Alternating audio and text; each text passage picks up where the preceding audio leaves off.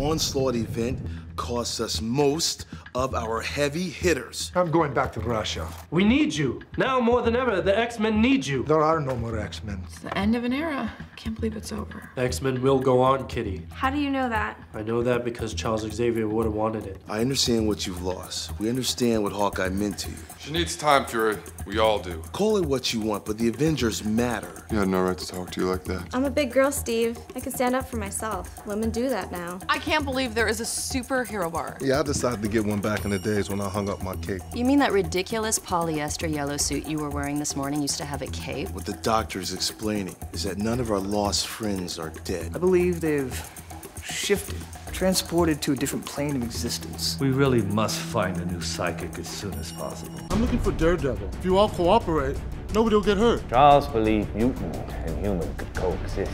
I plan to keep that dream alive. Interesting negotiation technique. Magneto's gonna be taking Xavier's spot, and the Avengers are gonna go to war with the X-Men.